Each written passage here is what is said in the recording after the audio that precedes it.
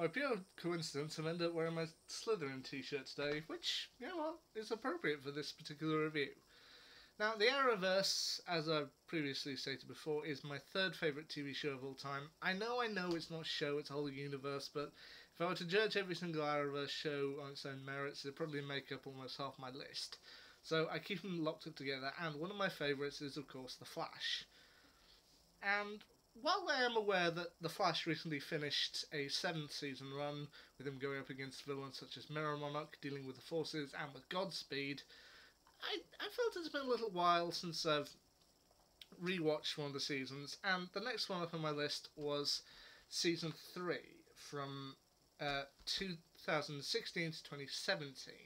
And this one, Season 3 relied heavily on the famous Flash storyline, Flashpoint, which, anyway, this season saw most of the Flash cast return, including Grant Gustin, Candice Patton, Jesse L. Martin, Keenan Lonsdale, Carlos Valdez, Daniel Panabaker, Tom Cavanagh, and John Wesley Shipp, along with new additions to the cast including Cecile Horton, played by Danielle Nicolette, and new ones including Anne Dudek, playing Tracy Brand, and Tom Felton as Julian Albert. I do wish that they could have kept Tom Felton around for another season, but, I mean, come on.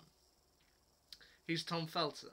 Draco Malfoy, one of the stars of one of the biggest Hollywood franchises of all time. So, yeah, probably not going to get him for a season 2, but it was nice to see.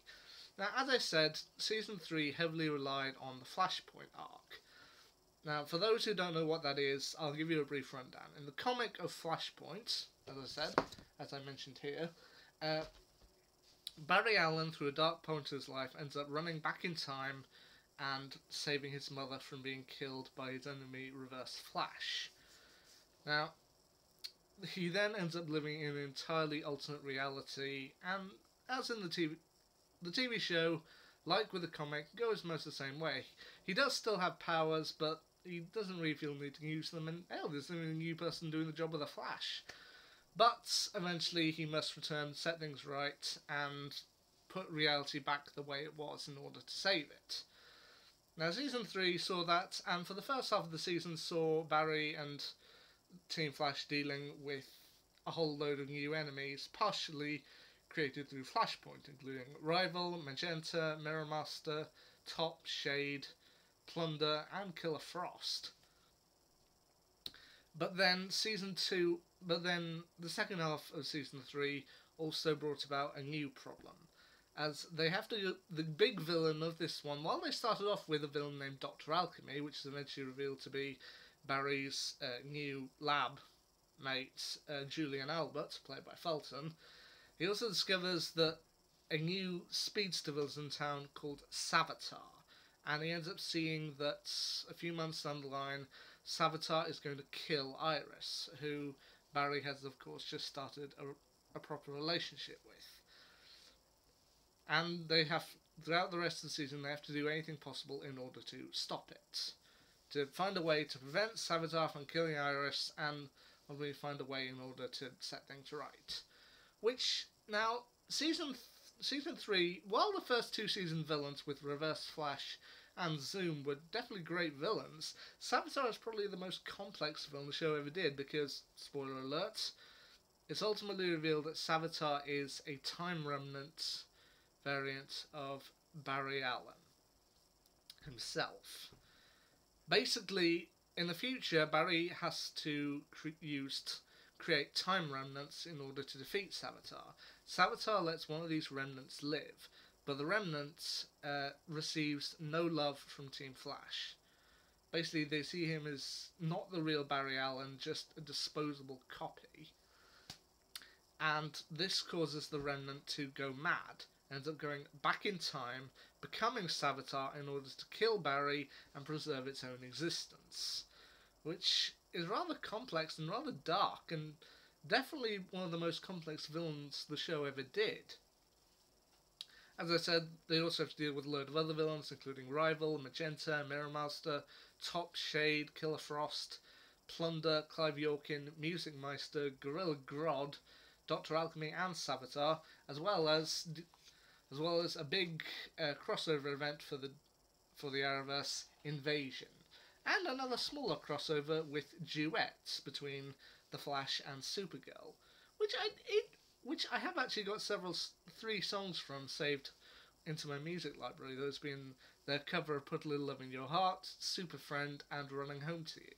Which, yeah, I definitely like it. I definitely think it's one of the better musical storylines. Probably not as good as Buffy's, but you know what, still pretty good. Now, as I said, I'd say my two favourite episodes, as to which one I like more, I double back and forth. My two personal favourites episodes this time around would be either the Once and Future Flash, where Barry ends up running forward in time in order to try and find out who Savitar is from his future self, and ultimately ends up reuniting the future Team Flash, which is nice to see, or Infantino Street. I mean, you gotta love a little Captain Cold. I mean, while on Legends and in The Flash, Wentworth Miller had stepped down quite a bit, he did come back for this, and I do like the chemistry between him and Flash. Just like, the Flash, thief. It's my kind of mission. One condition. My rules. Your rules. I love the tension the two have. They even got John Wesley's ship back as Jay Garrick. I mean, once again, he feels he fits a good role here. I mean, while the Jay Garrick they had the previous season with Teddy Sears, the Hunter Zolomon type, while he was nice in his own way, Jay Garrick is John Wesley's ship is Jay Garrick. Yeah, that just fits. And they did also do some really good character interactions, such as Danielle Panabaker's slow transformation into Killer Frost, and Carlos Valdez's Cisco Ramon trying to find a way to keep her in the light. Yeah, it was nice to see. It was also nice to see Keelan Lonsdale's Wally West finally get superpowers and become Kid Flash. Overall, I personally think that Season 3 is definitely one of the strongest seasons of The Flash, and I am glad I finally got back to it. I hope to fill the rest of the year with a little more of The Flash, catching up on the other 3 seasons that we've had so far, and I am aware they've recently finished Season 7, and they've got Season 8 lined up. I do hope they go on for a little bit longer. I hope to get to at least Season 9 with them. I mean, maybe they will, maybe they won't. We'll have to wait and see. Anyway, that's my quick little re-review, or my rewatch, of The Flash Season 3. You know what? Still love it. Anyway, until next time, see you.